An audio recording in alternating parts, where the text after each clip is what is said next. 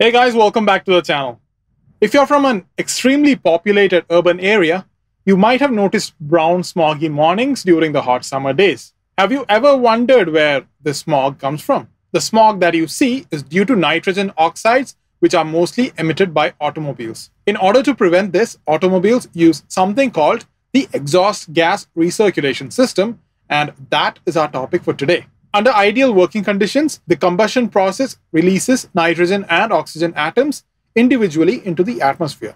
But when the temperature inside the combustion chamber is extremely high, the excess heat favors the formation of harmful nitrogen oxides. In the presence of sunlight, these nitrogen oxides react with hydrocarbons and oxygen in the atmosphere. This results in the formation of photochemical smog and other related environmental hazards. The exhaust gas recirculation system controls the emission of nitrogen oxides, or commonly known as NOx gases, by recirculating a small amount of exhaust gas into the combustion chamber. But how does the recirculation of exhaust into the engine control the NOx emission? Well, when a certain amount of exhaust gas is recirculated into the combustion chamber, it occupies a small amount of volume that has to be occupied by the fuel. As the exhaust gas is burnt already, it will be inert without getting involved in the combustion process.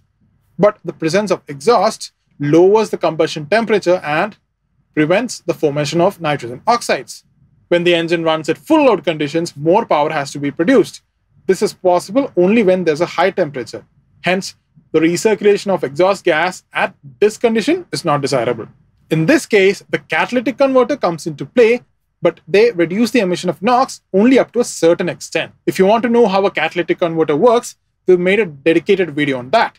The links are in the description below. The main purpose of EGR is to control the emission of NOx that forms because of the high temperature inside the combustion chamber. Hence, the recirculation of exhaust gas is not necessary when the combustion temperature is very less, especially during engine idling. The amount of exhaust gas to be recirculated varies depending on the load and the speed of the engine. In order to control the flow of the exhaust based on the requirements, EGR valves are used. The EGR valves in the older vehicles are vacuum controlled, and modern vehicles use an electronic unit to operate the EGR valves. We all know that the temperature of the engine exhaust will always be high. Therefore, the exhaust must be cooled before it reaches the intake manifold. This can be done by using an EGR cooler that has a coolant in it. As the exhaust gas passes through the cooler, it loses its temperature, and thus the function of EGR is ensured. In addition to controlling the formation of NOx, EGR system has an additional advantage in certain conditions. When the EGR is active, it lowers the combustion temperature. Reduction in temperature prevents knocking. So guys,